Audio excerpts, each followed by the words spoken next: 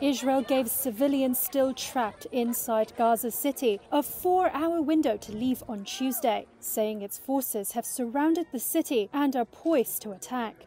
It's part of their campaign to annihilate the Hamas Islamists who attacked Israeli towns a month ago. Gazans were seen heading south on foot to flee the city on Tuesday. Nassim El-Dada is one of them. We don't know where we are going. We are heading south, as they told us to do. We are walking and don't know where we will go. To go to schools, to sleep on the streets, to sleep at people's places. Only God knows. The Israeli military posted a video on social media of what it said were Palestinians holding white flags as they moved south in a line. Hamas said the army had forced the people in the video to act that way to humiliate them.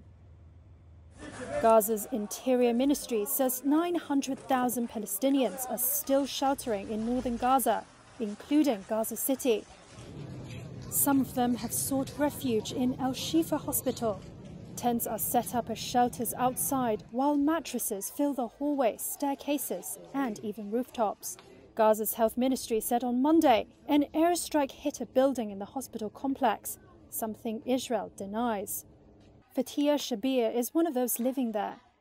This is Al-Shifa Hospital. A rocket hit the heart of Al-Shifa.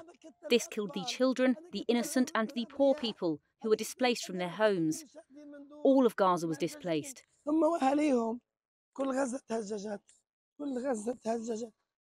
Look, the rocket targeted us over there.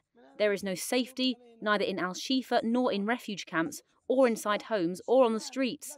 But we are steadfast until our last day. We call on God's name every day. We are martyrs.